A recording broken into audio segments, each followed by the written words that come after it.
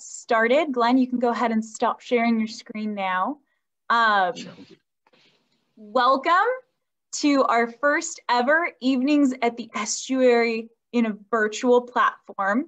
My name is Ariel Hunter. I'm the Community Outreach Coordinator for the Elkhorn Slough Reserve. And today we are going to be bringing you a partner project between both the Reserve and the Elkhorn Slough Foundation. This is the first of several installments this year in our Evenings at the Estuary lecture series, which will all focus on community conservation action. So communities taking action to protect natural resources in their area. We will explore lots of different themes. Tonight, we are exploring a story of struggle and success from right here in the Elkhorn Slough itself. And I will let in a moment Mark Silverstein from the foundation come on to introduce our speakers. Just a couple of quick housekeeping notes for this virtual platform. This is the first time that we are going live both within Zoom and on Facebook. So if you type something or anything goes wrong, please have patience with us tonight. We will be trying our best to troubleshoot anything that comes up. If you're joining us via Zoom, we ask that you keep yourself muted. We encourage you to turn off your video. We are going to be recording this for posterity. If you have questions, go ahead and put them directly into the Zoom chat, and we will try to answer them when we reach our Q&A period. And if you're joining us from Facebook Live, go ahead and put your questions or comments or share anything in that comment feed below the video, and we will try to monitor that and answer questions from there as well. Any questions that we can't answer tonight or we can't get to as we go late into the evening, we will try to answer throughout the week on Facebook. And I believe that is about it. So I'm going to go ahead and turn over the reins to Mark Silverstein of the Elkhorn Slough Foundation to go ahead and introduce our speakers for the night. Well, thank you, Ariel. Nice introduction, and welcome everybody to the world of technology. We're happy that in spite of the pandemic, we can still have these discussions and learn interesting things about this place we live. You know, it's really my pleasure to introduce Glenn Church and Kathy McKenzie, who are going to share with us their discoveries as they wrote this book on the history of proposals to build a refinery, an oil refinery, right at the mouth of Elkhorn Slough and Moss Landing. Glenn and Kathy are longtime local residents, born and raised here in the Central Coast, Monterey Bay. They live in the Elkhorn Slough watershed, so they are great neighbors. Both of them have deep roots here. Kathy was a journalist for several decades, worked at the Herald for 10 years, and has worked for magazines and other kinds of publishing endeavors. And so she's not a stranger to this kind of work that she's going to be sharing. She and Glenn are going to be sharing. Glenn works in ag and in business. Like I said, he was born and raised here. And I will share a little kind of this book is going to talk about some of the roots in the web of relations and how things move forward in a place like Monterey County. But Glenn's history goes back generations in the Elkhorn Slough watershed. Glenn's father, Warren, was our county supervisor when I started working at Elkhorn Slough a while ago. And in fact, his father was one of the first 4 founders of the Elkhorn Slough Foundation. So when Warren was on the board of supervisors, he worked with Lou Calcagno, Don Bussey, who interestingly was the manager of the Kaiser Refractory, Hank Garcia from Wells Fargo Bank, and they incorporated the nonprofit, the Elkhorn Slough Foundation. And full circle on the story that the Elkhorn Slough Foundation has purchased land that was slated to become the refinery. And we have restored now hundreds of acres of wetlands on what might have been adjoining the refinery. So I think this is a good story. I'm going to hold up the book.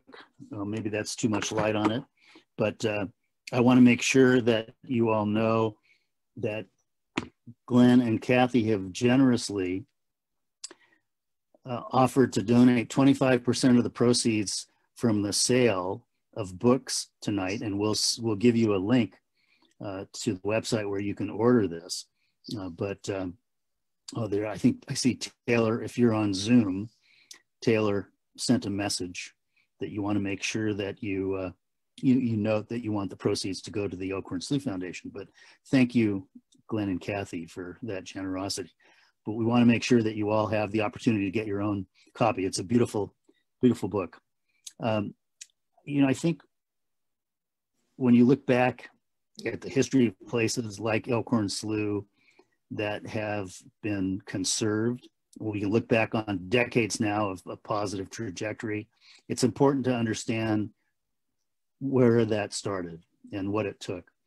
And so I'm just tickled to have Glenn and Kathy come and share with us what they've learned in the process of researching this book. So thank you, Glenn and Kathy. Thanks for joining us, and thanks for all the work you've done here. And I will turn it over to you. Thank you, Mark. We're going to do a little share screen here, then I'll let Kathy start. We have a lot of little pictures to show for people at different times. And there we go. So thank you so much for that wonderful introduction, Mark. And, I have to say that the story of the slough is such a great success story. It's just really remarkable what a treasure we have here. And, it's something that we can't ever take for granted. And that was one of the big messages, I think, of our book, is that we always have to watch what's going on in our communities and fight for what we believe in. And it's interesting how we came to do this. Of course, Glenn and I were in kindergarten when all of this was going on in 1965. And so, I honestly have no memory at all of any of these events, and I never heard about it when I was growing up. Now, I do always remember seeing the PG&E stacks, and, for a long time, you would see that line of pollution in the sky above the Monterey Bay. But, today we don't see, it's very rare that you see that brown line in the atmosphere where the inversion layer, is. And that's because we have really great pollution standards and regulations that protect us. And, and that too is all part of what we discovered in the writing of this book. So at any rate, with that, I will turn it over to my co-author, Glenn Church. Thanks, Kathy. And thank you, Mark, and thank everybody here at the Elkhorn Slough Foundation. Your work is just so exceptional, so important. And, the thing about this Humboldt oil controversy is that it really was a lot more than just an oil refinery. This was really the first step, one of the very first steps, and what was a plan to industrialize thousands of acres between Castroville and Moss Landing, a plan that would have just changed the look and face of the entire Monterey Bay area. It would have impacted tourism. It would have impacted agriculture, two issues that were very, very strongly argued at that time. And it's, in the impact it would have had on just the natural beauty. It would have turned the Elkhorn Slough into basically an industrial waste pond. Would the Monterey Bay Aquarium have ever developed? It's kind of unlikely that you would have the aquarium and you could look out windows and look across the bay and see these belching factories of smoke. this all could have very much imperiled the Monterey Bay Marine National Sanctuary there as well.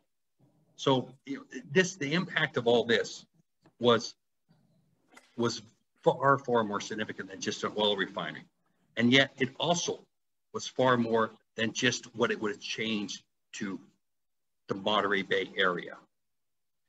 This was an issue that it happened in 1965 and spilled well into 1966. And it became actually a major issue in the 1966 California statewide elections. You had a number of politicians from Alan Cranston to Ronald Reagan who came into the area, and these issues were raised with them. So it got attention from San Francisco to Los Angeles, but yet it was even bigger than that. The New York Times did several articles on this. And you start to wonder, well, why would all this be going on? Why would be all this attention for little Monterey Bay? Well, and that's partially because this really was one of the very first environmental battles of the modern age. And that's what we really want to present here tonight is the importance of this and the significance of this. And this is also, so when we look at history, we look at a lot of things as, oh, this is a what if, this could happen or that could happen.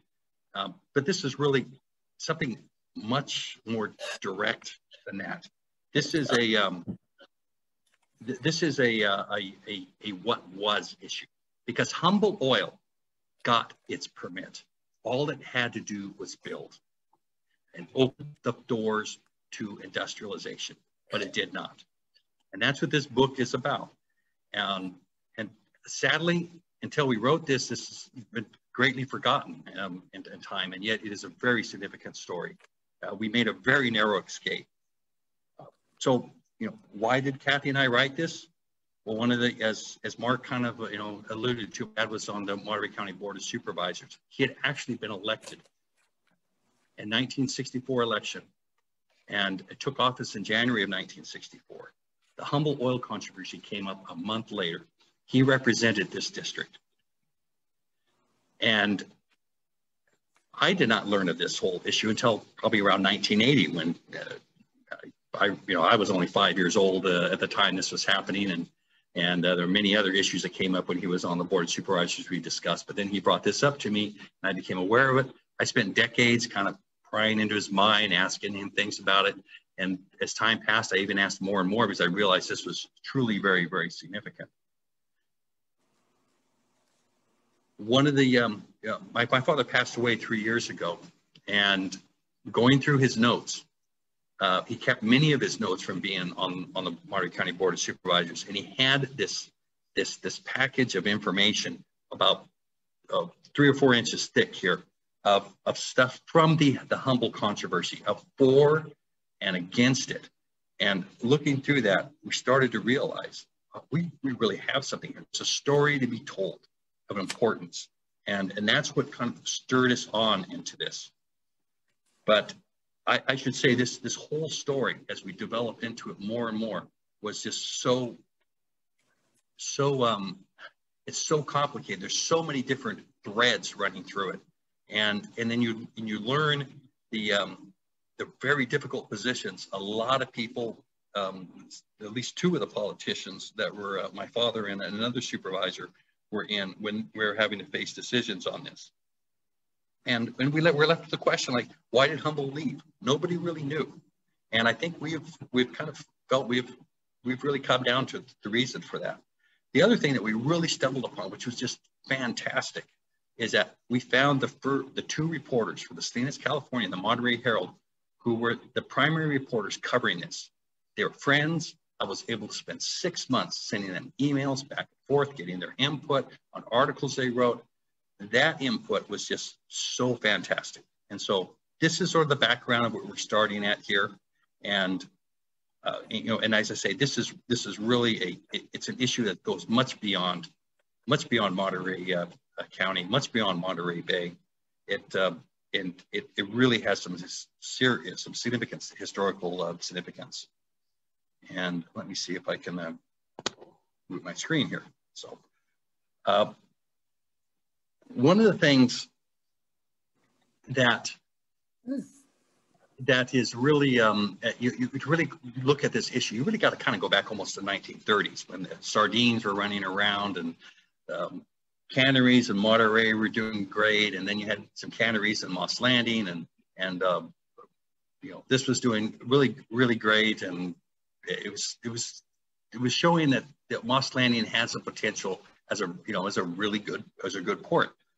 Then you had in the early 1940s, Henry Kaiser came in and developed the Kaiser refractories next to where the old PG&E power plant is.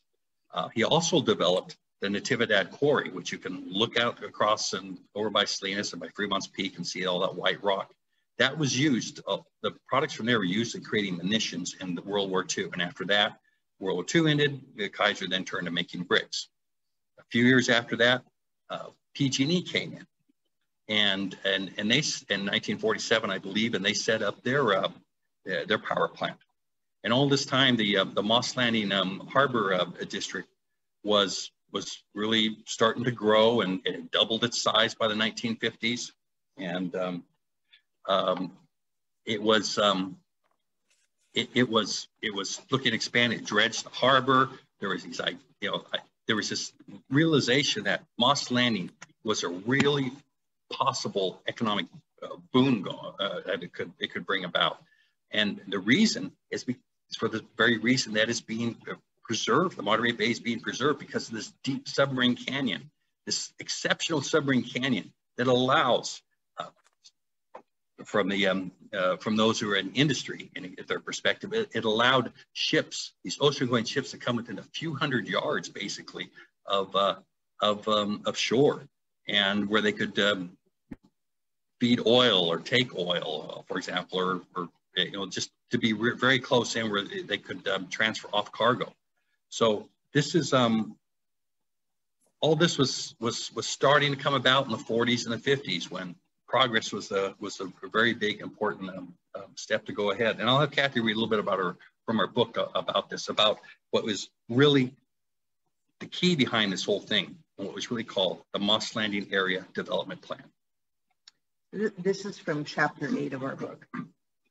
By the 1950s, the Moss Landing Harbor Commission asked the county for a master plan for the development of Moss Landing.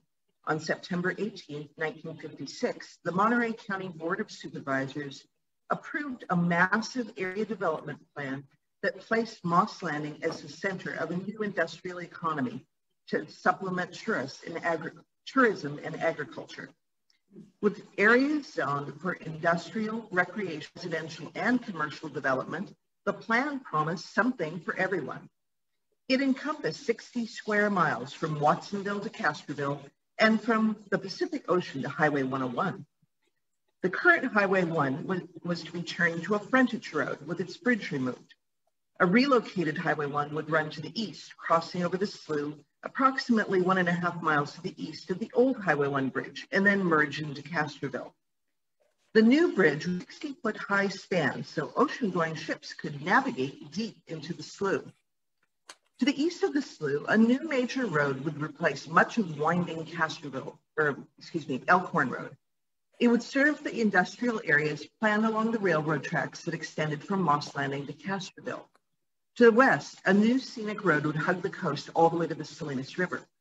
Past the planned industry along the slough banks as the slough winds toward Pajaro were plans for recreational and urban development with residential zoning to the east.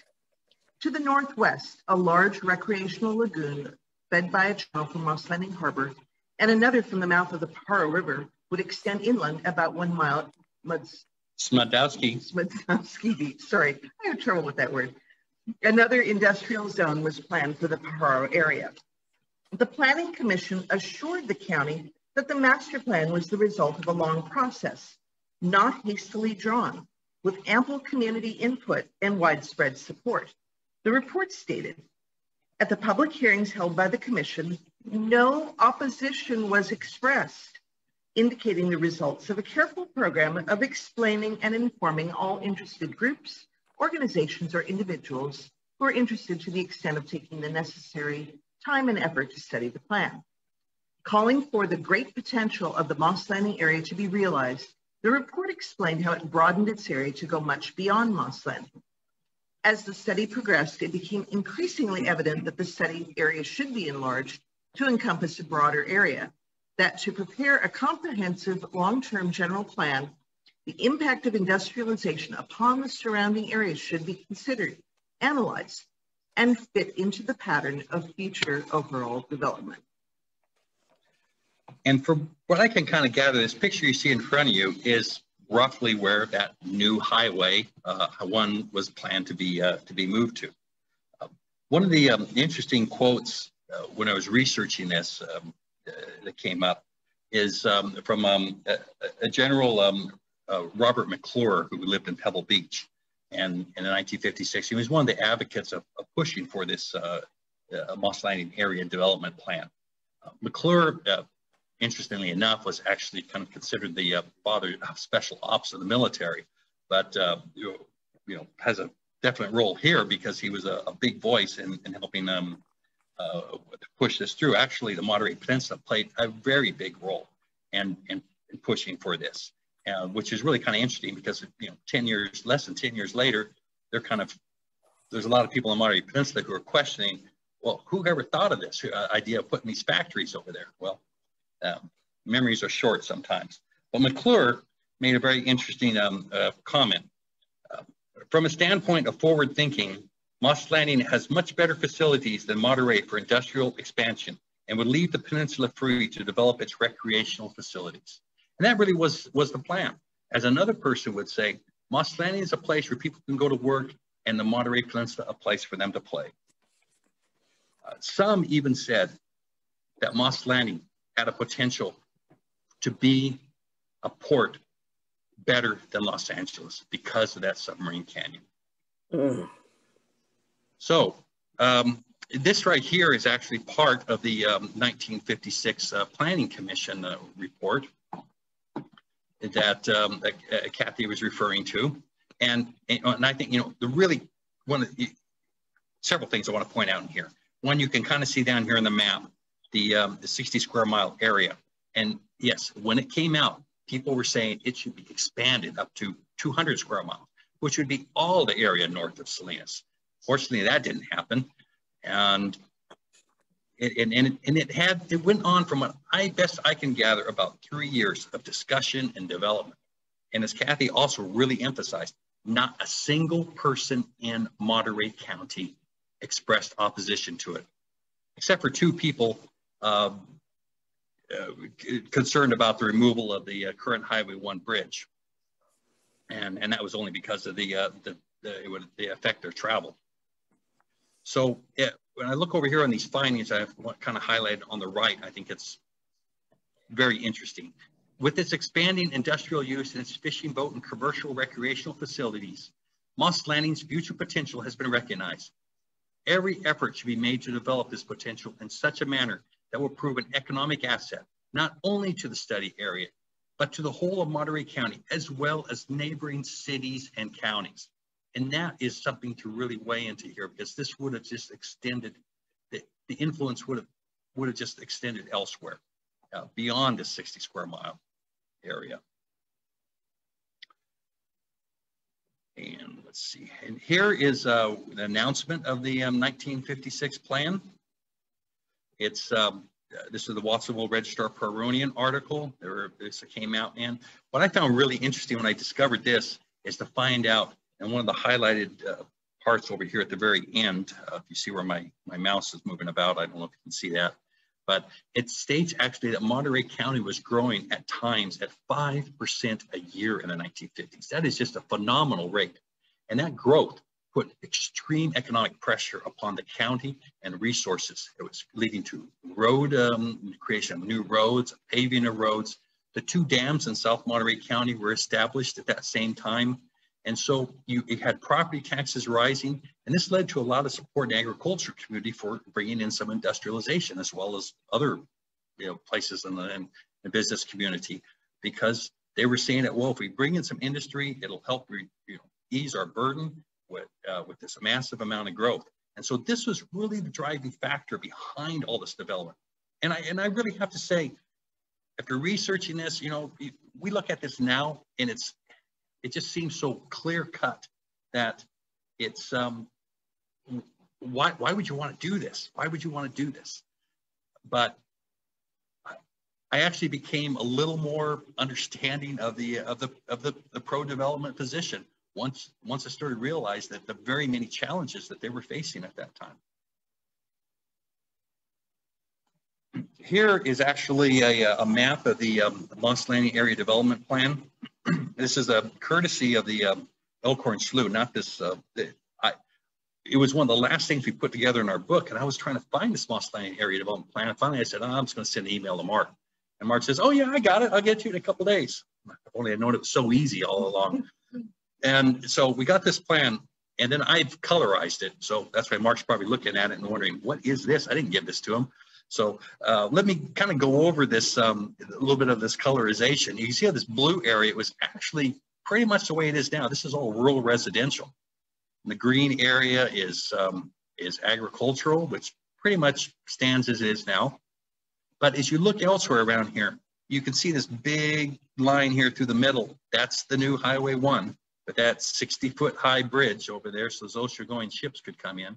And over here on the brown sides, you see there's this little tan color next to the brown. That's basically, if you look over Pajaro and Castroville, that's basically the cities as they stand now. But the plan was to expand that urbanization into these deeper brown areas, which I think is where Oak Hills, for example, over here by Castroville, got some impetus for development. The yellow sort of agricultural, residential, and the pink here, the pink is recreational areas, which I always found interesting. They have the back, the back half of the slough here is for recreational, which is going to be boating and all down there. And I can't imagine people wanting to do a lot of boating in the industrial pollutants, but I guess that was the idea at the time. And here is, and you see it towards the front, Smedowski, where Smedowski Beach was, there was going to be cut inland a little bit and create a big lagoon, which is going to be fed and from Watsonville and Moss Landing, as well as having some little scenic river, or excuse me, scenic road along the front right along the coast. The red area is for industrial and heavy industry, and once that really got going, who knows what would have eventually changed around. So we have 1956, all this is developing, and then 1965 comes along, and this is a big controversy. What happened in the meantime? Well, right off 1962, Rachel Carson comes out with Silent Spring, and it brings to life the environmental movement. The following year, Con Edison in New York State wants to build a power plant into the side of the iconic Storm King Mountain. The communities there rise up, began a 17-year legal battle. One of the first rulings, if not the first ruling on this legal battle, takes place in December 1965, right in the midst of the Humboldt controversy. And there's actually a legal challenge taking place against Humboldt at that time too. So while Storm King Mountain actually sets forth the environmental law, what's going on just a year or two after that is Humboldt, and that's why it's getting all this national attention, because it's actually setting forth what really is what has been sadly forgotten, much of the early regulatory law on developments and pollution. So let's just take a look about old Humboldt. Nice little pleasant name, does it? It must be a friendly little humble company, as you would think. Well, they were actually the major producer of petroleum products in the United States, and they were coming to California and the West Coast because they had no presence here. Back here, you had this old saying. They also had, besides Humboldt, there was Esso and Inco that were a couple of sister companies. They had the saying, put a tiger in your tank, that some of you might remember, and you could attach on a little tail on the back of your car and drive down the road and say, hey, I've got this tiger in my tank, great gasoline. I'm sure those tails blew off and littered the roads plenty. And then, just to show you the little scope of the times here, here's this February 1962, I think it is, Life magazine ads, which says over here, each day Humboldt supplies enough energy to melt 7 million tons of glacier. They wouldn't run that anymore these days, obviously, because it just, that is the problem. They melted 7 million tons of glacier, and that we really clearly did not want that. So it just gives you a gist of the times of how pro-industry everything was. So now let's go to February 1965. Here on the left is the Salinas Californian article that shows that Humboldt Oil announcing it's going to come in here and kickstart this whole industrial complex that everybody's been kind of waiting for several years. You can see that dark map up there of the area, and over here is an artist's rendition of it. This is actually Humboldt had a plan for a 50,000 barrel a day refinery, which was actually only going to be a quarter to a third of the size of what their initial plans were. Interestingly, what they were planning to do is what they really liked about Moss Landing is that this deep water port, they could bring in super tankers from the Middle East and then have a submarine pipeline just go out about a half mile or a mile out there and suck that oil in and then send it back out. And plus they had PG&E, which was right next to them, and they're thinking, boy, these guys gotta need fuel too. This is a ready customer. But you'll notice it's really interesting if you look at PG&E up here. Where are those two big smokestacks? Well, the smokestacks weren't built at this time. But what was really, really interesting, and PG&E did not do Humboldt Oil any favors on it, is that those two smokestacks that we look out there and we see all the time, and I know as a kid growing up, I was thinking, boy, those things are ugly, but those two smokestacks were being constructed just as all of this controversy was coming to a head in August and September of '65. So people from Santa Cruz to Monterey could sit there and look and see these smokestacks slowly creeping up into the air. And as a kid, I was only 5 years old. I remember staying outside my or at the living room window with my mother and making a mention to her about, oh, look, they've increased these up a lot here in the last whatever it was week or so. So that's the only memory I have of this whole thing. But those stacks now, I look at those and I actually have a fondness to them because they're like a memorial to what really could have happened to us. And it's something that we should all kind of look at and realize just how close we came to losing so much. And the other interesting thing is that PG&E at this very time was planning right across the road here of putting in a nuclear power plant. Actually, they had plans to maybe throw in three nuclear power plants altogether. But the Board of Supervisors in the summer of 1965, while they're dealing with Humboldt Oil, actually went up to Humboldt County and in Northern California, where PG&E had one of the nuclear power plants that it wanted to use as a model to develop down here. Fortunately, that never came about either. And let me see here. What's really interesting at this time is that Monterey County had basically no pollution laws. It had a little bit on dust and smoke, but nothing really with emissions of any significance.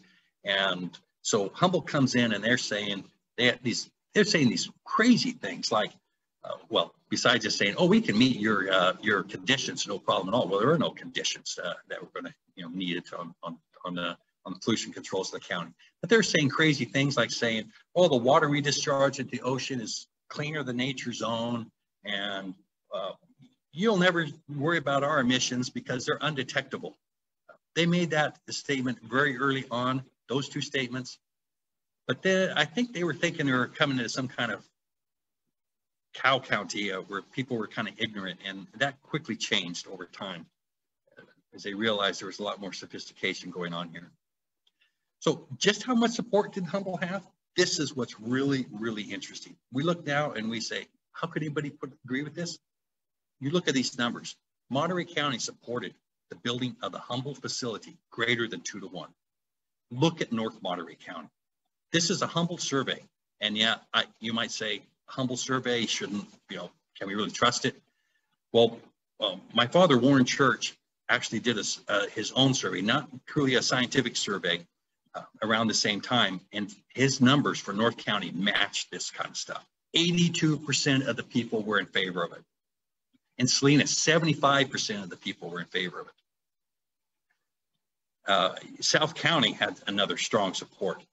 Seaside was a little more divided, but still in favor of it. Only in the Monterey Peninsula was there opposition. So this is, you got to keep this in mind, that the will to build this was there politically. And when you have this kind of strong will, politicians do not vote against it. So let me just kind of go here to break down our timeline. I'm going to break this whole controversy into 4 particular areas. The first one is really what comes up the Planning Commission, and it would, there's a lot of meetings that were going on. Humble was bringing in people, opposition was bringing in people. There were experts, they were arguing back and forth. The Planning Commission would end up voting, surprisingly. It was expected to pass this initially, and then it became a closer vote. And then surprisingly voted 5-4 to turn down Humble Oil. The person who shifted his vote was a hardware store owner in Salinas named Peter Kailoto. And he was initially in favor of this, voted against it, and suffered tremendously because he went against this overwhelming support, what was going on in Salinas. His hardware store was, he lost customers, people canceled their accounts. His action was truly heroic, and he would suffer from it for years on. Over in, and that's significant away, and I think it really set an example of, for the Board of Supervisors, realizing just how weak of a position they were if they were going to be voting against a majority of their district. But there's another commissioner out in the Elkhorn area, Daniel Christian, who was in favor of Humble Oil, but said it needed to be strictly controlled. And he advocated for those strict conditions. And that opened up another path, which would play a really important role in this. So I'm going to have Kathy read a little bit about, no, is this where, yeah, I'll have Kathy read a little bit about this as we're going up. About what's going on, not with the Planning Commission, but about the environmental movement. Right. Okay. Yeah. Sorry. Yeah, sorry. We just had to get that figured out. So this is from chapter 7. And there was widespread acceptance from all sides that the Monterey Bay area was something special and deserved all due protection. Rachel Carson's book, Silent Spring, had only been published a few years earlier in 1962. The environmental movement was stirring to life. The people of the Monterey Bay were at its forefront. Unwittingly, Humble had become a catalyst for the environmental movement in the region, and one of the first local uprisings of the national environmental movement now taking shape. Whether or not a refinery was built, the controversy had unleashed a new awareness, a juggernaut for conservation that could never again be denied. For the first time since industrial zoning came to Moss Landing, people were beginning to question its appropriateness. One oil refinery can't make much difference, but one begets a second, and a third is the symbol of heavy industry generally, of more cars, more people, more dust, more gas, more smoke. In short, of the upward creeping, stinking concentration of smog, wrote C.V. Wheelock of Carmel in a letter to the editor. The basic concern here is the zoning of great areas around Moss Landing for heavy industry and a deepwater port. The strong support that existed after World War II for an industrial park in Moss Landing was losing its appeal. PG&E and Kaiser Refractories crept in, but a foreboding feeling was growing. Those who felt that Humble would destroy the environment on its own were very few. When Humble officials said it would not do that, they were correct. This was especially so for a 50,000 barrel refinery, quite small by industry standards. What else would come? More refineries, other heavy industries belching smoke and fumes? Monterey County had finally entered a debate on the appropriateness of industrialization in one of its most environmentally sensitive areas.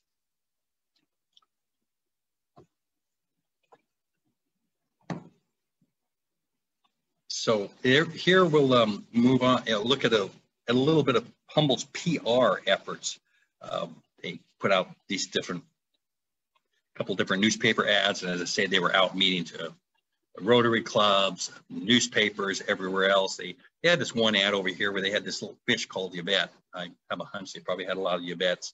And it was a goldfish that supposedly was swimming around kind of like a canary in a coal mine. And as long as Yvette was happy, then I guess the water was supposed to be clear. And that was part of their whole, that they were just such a good neighbor and not going to pollute anything. But one of the big issues that really came up early on, and this is one of the notes I was able to gather from my father's files, and you can see in the background these blue papers. These blue papers are put out by a major opposition group based on the Monterey Peninsula called Citizens for Clean Air. And they presented 10 of these memorandums about all the problems that could come about to the Board of Supervisors before a September 2nd meeting, which was the first big meeting for in the county on this after the Planning Commission, that is, but it was even bigger than that, of course, than the Planning Commission meeting. And so what one of the big concerns was that you put in an oil refinery and it brings in satellite industries. Here, this is up in the San Francisco Bay Area, and you can see the black dots or the black squares as oil refineries. There are 5 of them up there. And then you see the satellite industries that come in. There's 21 petroleum byproducts ones, which are in the blue. Another 33 add in chemicals. So you could see Humble Oil coming in would immediately draw in companies that want to build fertilizers, plastics, asphalt, and so it shows you that it really the issue wasn't Humble and 50,000 barrels a day. It was what's going to happen after that. So the second timeline on to here really covers this very critical period after the Planning Commission to September 24th, 1965. And this is right before the Board of Supervisors were to make a vote on this. Nobody knew really exactly how it was going to come down. It was kind of viewed as a 2-2 split at that point from what they had gathered. And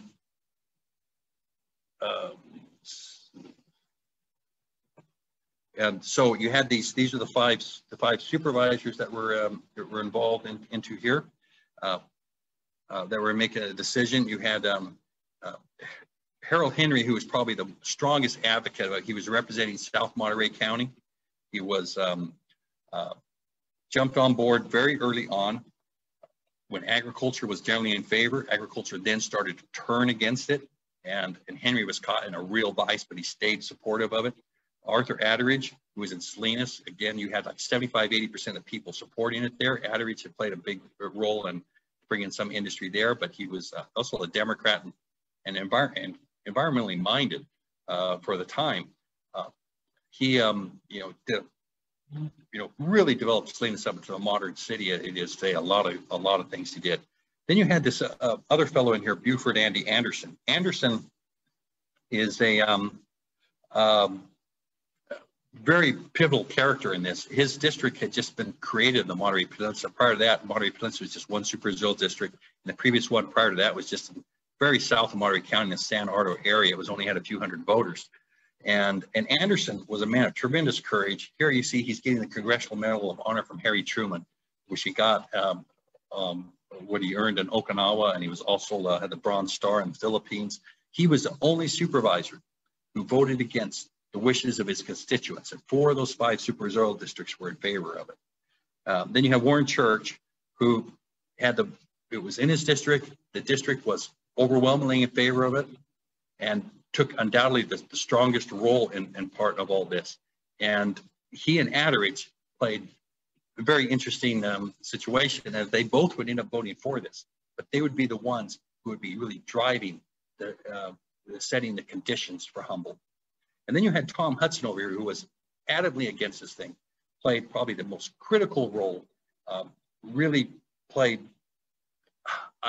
we don't know what he all did, but probably the most flamboyant politician the county ever had, and was definitely against Humboldt.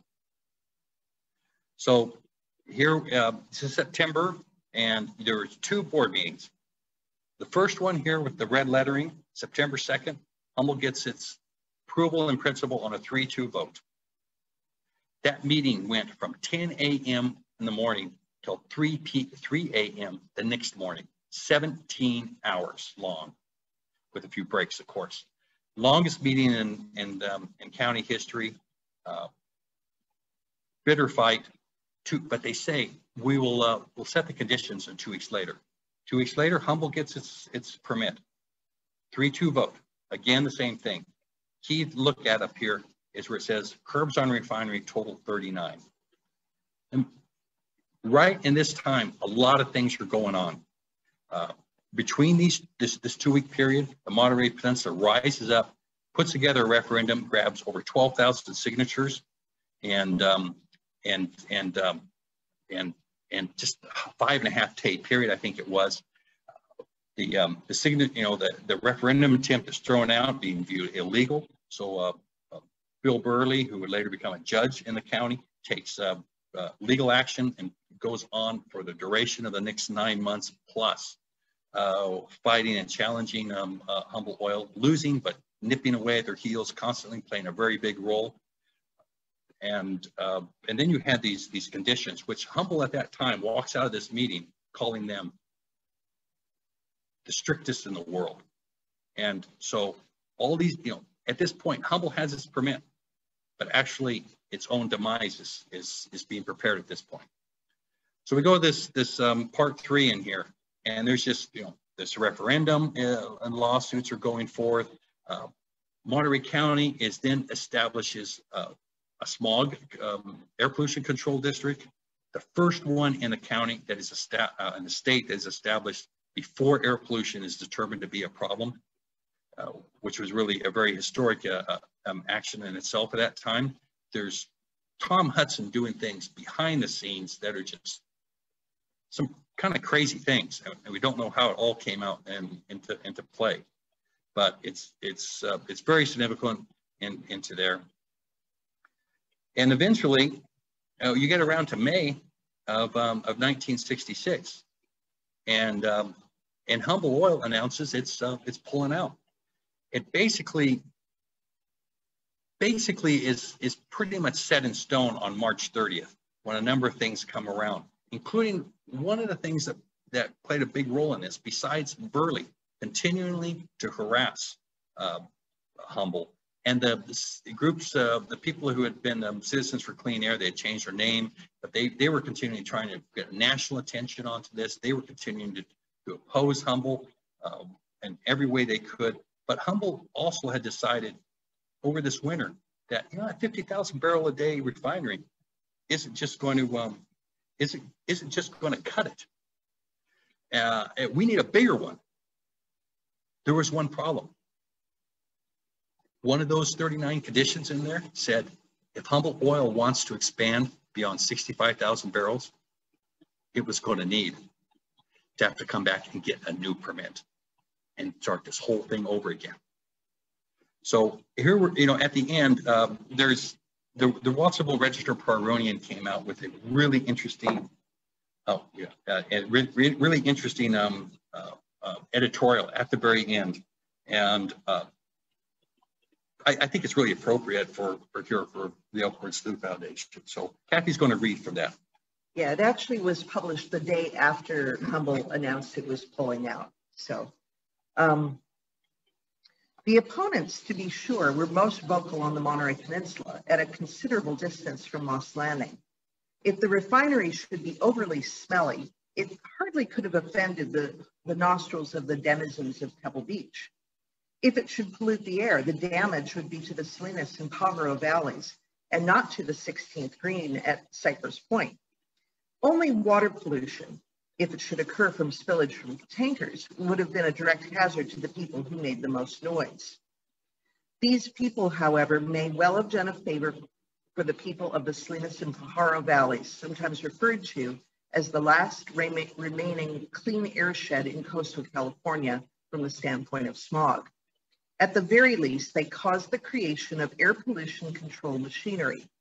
Further, they and some of the people engaged in agriculture hereabouts have alerted us all to the care we must use in giving use permits to industries. Moss Landing is designated on Monterey County's master plan as a site for heavy industry. It is a proper site for such use with rail and highway connections and a port.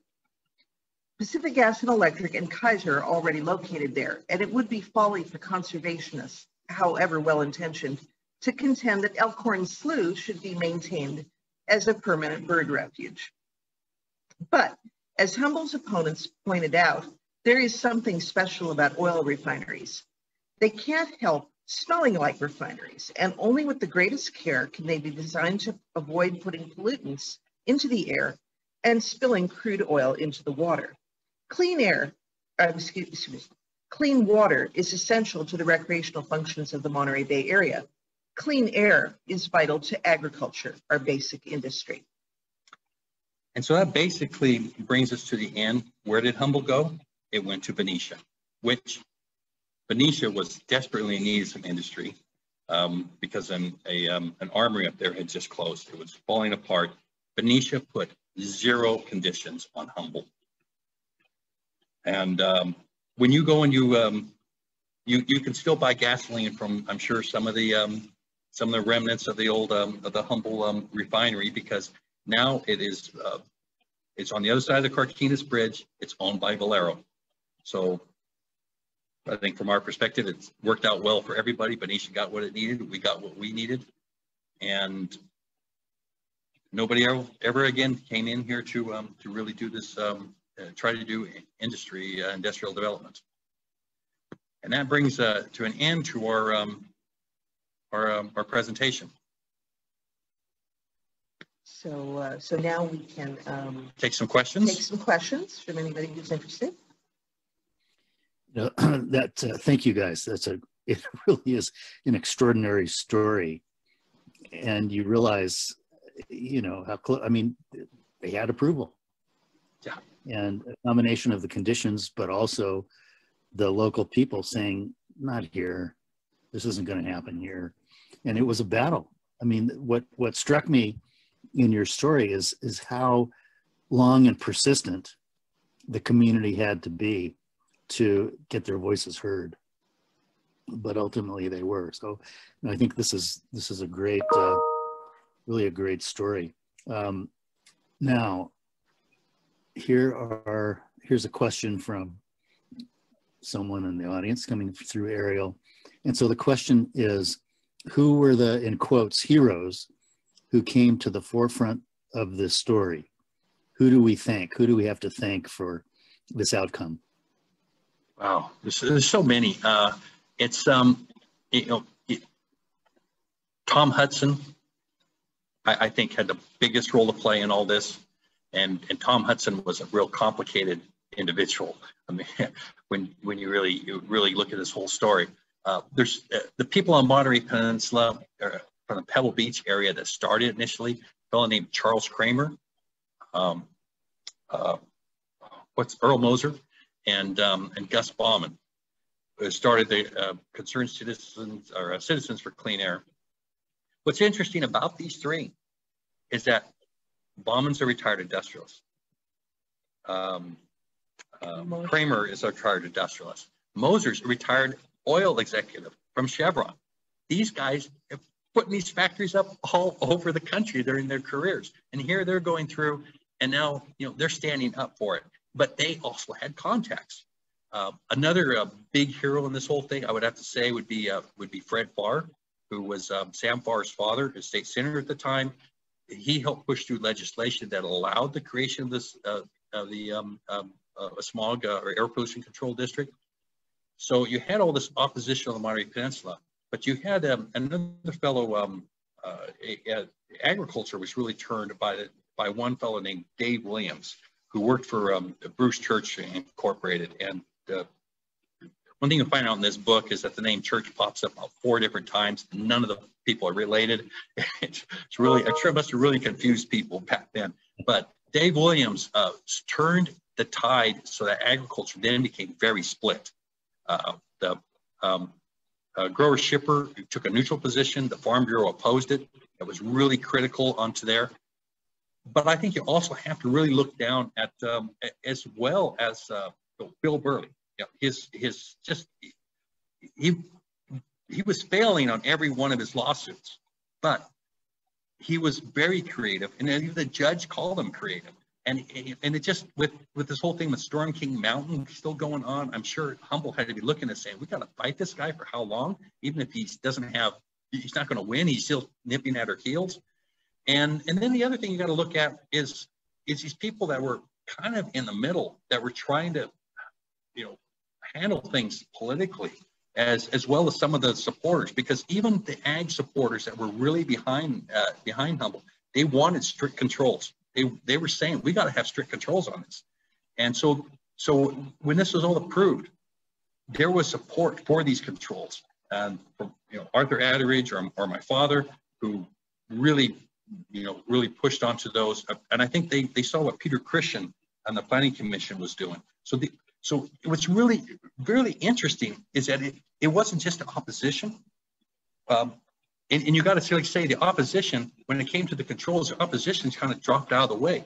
It was the people who were like Dave Williams and some of the ag people, and then some of the members of the board of supervisors who really who said, okay, we've approved this, let's put some really tight clamps on.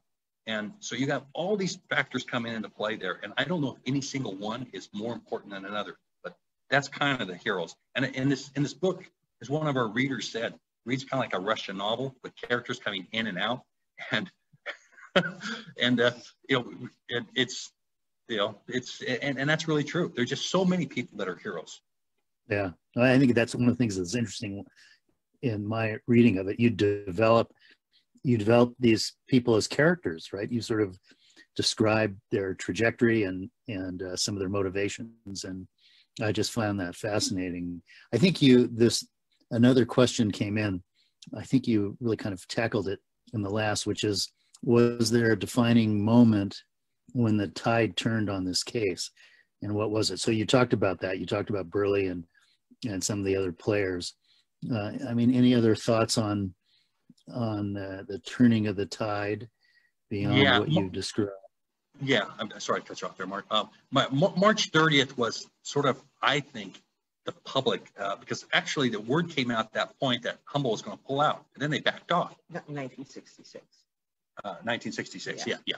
March 30th, 1960. Humboldt announced they were going to pull, word came out they were going to pull out, and the next day they backed off.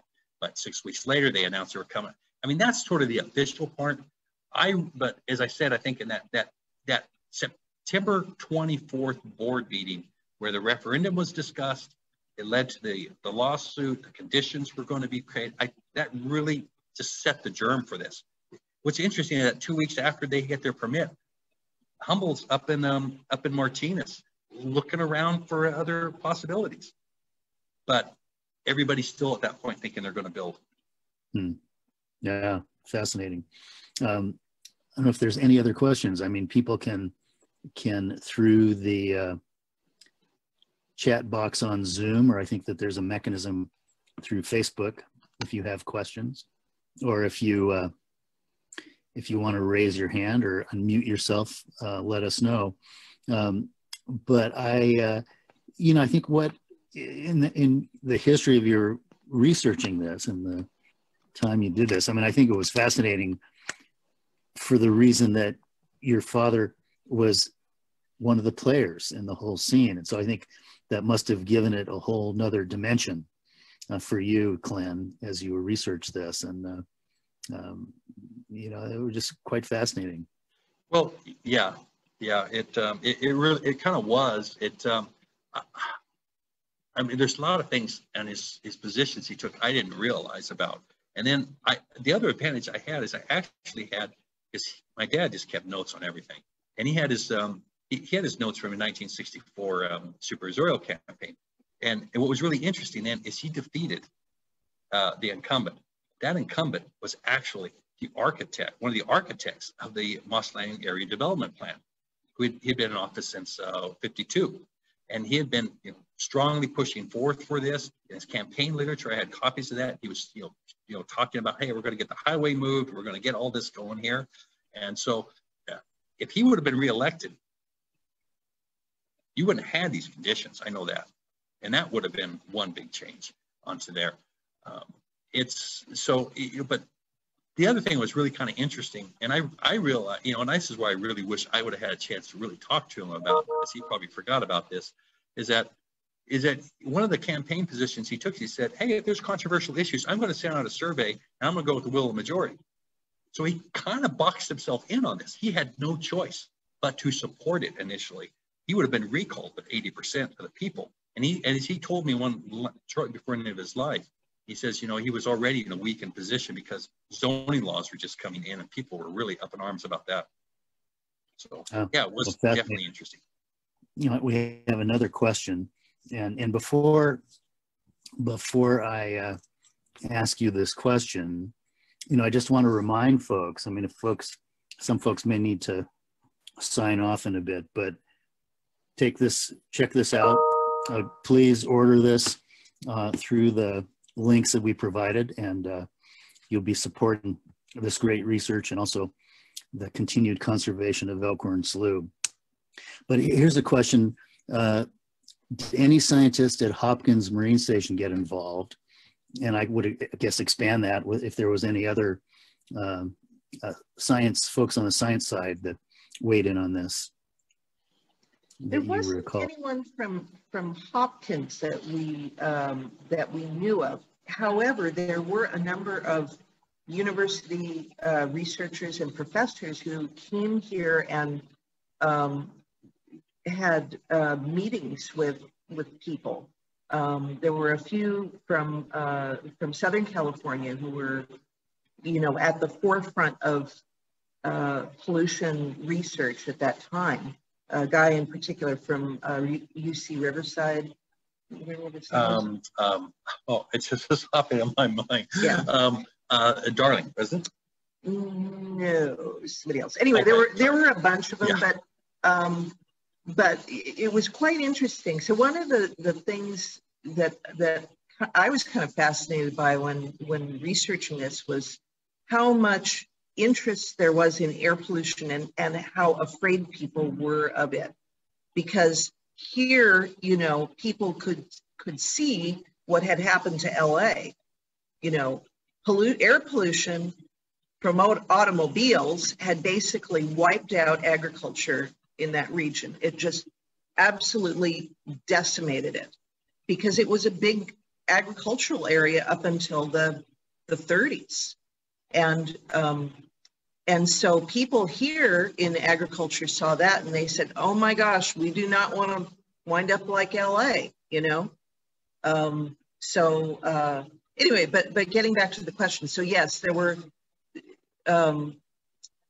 now, the other thing too is a lot of people in Pacific Grove in particular were very involved in the referendum movement, gathering signatures, making phone calls.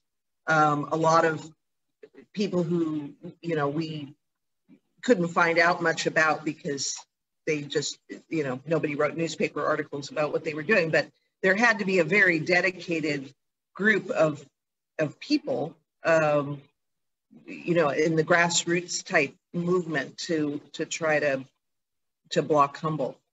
And before you began this evening, we chatted briefly about Ruth Andresen, Yes. who really was a champion, just celebrated her 100th birthday in Salinas. But she had been a student at Hopkins Marine Station in 1939. Right. And then subsequently, after she raised her kids, she was at Moss Landing Marine Labs and became one of the first people on the regional Coastal Commission, and I know that she, you've talked with her and you know her well, and she championed this as well. I mean, here's another question that's come in, and it says, how do they, ESF, ESNERR, whoever, currently monitor existing pollutants, like from agriculture and dairy? And so I don't know if you want to tackle that, or that's something that maybe I could answer. You probably should answer that one. Yeah. And you know, I think that you know, again, some of the downstream legacy of that win and what you've written about, the fact that this did not become the industrial hub that was envisioned, it went in a different direction. And the direction was to invest a lot in the conservation and management and understanding of Elkhorn Slough. And it is now one of 30 National Estuary Research Reserves. And so a core part of the function of the National Estuary Research Reserves is to do exactly what this question asks, which is to monitor the environmental conditions. And so we have a water quality monitoring program, sort of two modes, but it was established in 1989, 1988, 89. So a 30 plus year data record. And so we're monitoring a number of constituents in the water, both monthly and at 4 stations every 15 minutes. And so we have been able to identify sources, particularly of nutrients, coming into the Elkhorn Slough. And I think that I feel lucky and grateful for the people that you wrote about, that we can tackle nutrients coming into the slough from agricultural operations instead of oil and all of the hydrocarbons that might have come had there been a refinery there. So that's a good question. Now let's see if there's any other questions that have come in. Here's another one. You probably wouldn't be here, Mark, if that refinery was there. You'd be somewhere else in the world. I might have been. Hopefully I wouldn't have been an oil man, but I don't know. Here's another question. I am wondering about the involvement of Bill and Dorothy Carney, who published the Castroville Times. Bill Carney is mentioned on page 153, challenging Humble on water use. Was the Castroville Times an important newspaper for information and debate on the Humble and development issues? Good question. Oh yeah, that's an excellent question. Actually, you see, that's surprisingly enough, the air pollution was such a big issue going on there, and then effect on tourism. And I really feel water was shortchanged in this whole debate when I'm looking through it. Carney drew that out.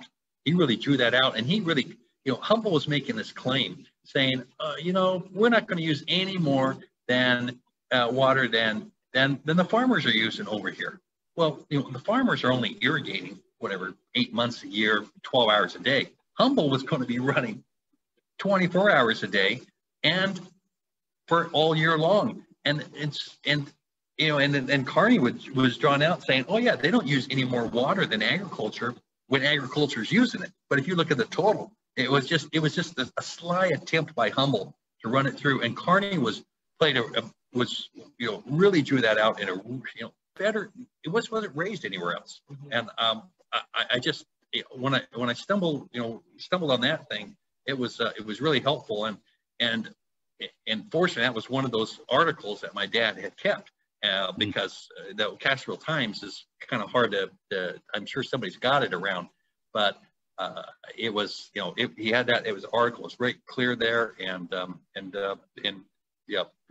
remember meeting Bill Carney a few times, and really was sad. And I think it was in the mid '70s when the Castroville Times went out. It was a great paper. Well, Dorothy Carney was like one of our cherished volunteers at Elkhorn Slough for many, many years, and she established the library here, the volunteer library at the Elkhorn Slough Reserve. And so I think of her fondly. She was really an inspiration. So that's a good link. Here's another question. Did the opening of the harbor mouth coincide with the refinery plans? Well, it was part of the thing that came up to it. it really, the opening of the harbor's dredged in 46. And so, you know, this didn't really start 56, but it was all part of it's part of the sort of the pre-development of it all. And it definitely, you know, it had an effect. I mean, and that I got to say is part of the thing that kind of drew me and probably led me to help draw this out. Because see, my family on my maternal to my maternal side has been all along the slough here. And at the very end of the slough, my maternal grandmother, at the end of Hudson Landing Road, my grandparents, Arnold and Nita Wells, they had they had a house there. And my grandmother, I remember growing up in the 70s, just constantly complaining about how the salt water was coming in. And she said, this wasn't a problem until the slough was dredged. And you know, and so it was coming in. She was constantly complaining about that. But and so that kind of one of those things that is in my mind about, well, what is really going on here? And so I think it is helpful in stimulating some of this interest in writing the book. But yeah, the dredging of the slough was definitely a very big thing. Yeah, well, I mean, it's fascinating. I think the thing that's always struck me about Elkhorn Slough is that, you know, it's a size that you can get your arms around, but it has all the complexity of much larger systems. You know, there's a rich ecosystems and the natural environment. There's farming, residential development, industry. It's all happening at the slough, and so as a place where you can look at how these various factors, and now what you've revealed with your book, you know, how the kinds of decision makings and political system intersects with the history and the trajectory of places like this. I find it very fascinating. So I really thank you and appreciate what you've done. I'm seeing if we have any further questions from either Zoom or Facebook. I'm looking to Ariel, and it doesn't look like we have any more coming up. If anyone, here's another question. There you go. Someone asked if all the incredible photos that you shared, are they in the book as well? And I think a lot of the photos are you do have reproduced in the book. Yeah, I mean, you know, of course, they're in black and white onto there, but I think, yeah, everything is pretty much inside the book. Yeah. Of course, you can go to our website, which has you know, some colorized version, like this great one of the artist rendition that Humble had of that refinery is on our webpage. That's a great, really impressive. I really wanted to have that colorized, but for the book, but you know, you got to worry about cost sometimes. Yeah. Well, listen, I really just want to thank you, both of you, for sharing this research and this great book with us. And I will turn this back over. Was there a question here? Let's see. Somebody's coming online with a question. Maybe not. Thank you. I'm going to turn this back over to Ariel to wrap up. But again, for those of you listening on Zoom or Facebook Live, check this book out. It's great. And thanks to Glenn and Kathy, both for their scholarship and for taking time to talk to us tonight. Thank you. Ariel. Thank you. Awesome. Well, again, on behalf of both the Reserve and Foundation, thank you for being here tonight, both to our speakers and to everybody in our audience. We've had over 100 people between Zoom and Facebook tuning in tonight, and we'll probably have many more as the recording goes out. So this will be available on Facebook as a recording. So if you had to miss any portion of it, don't worry, you can recap it later. We will also be sharing a copy of this, as we do with all of our presentations, to YouTube in about a week, which is how long it takes us to download them. Again, this is part of an ongoing series, so tune in later this month for the announcement of the rest of the talks in our theme on conservation action in communities. And to everybody, I hope you have a safe and wonderful night. And we will see you all next time. Toodaloo. All right. Thanks, everybody. Thank you.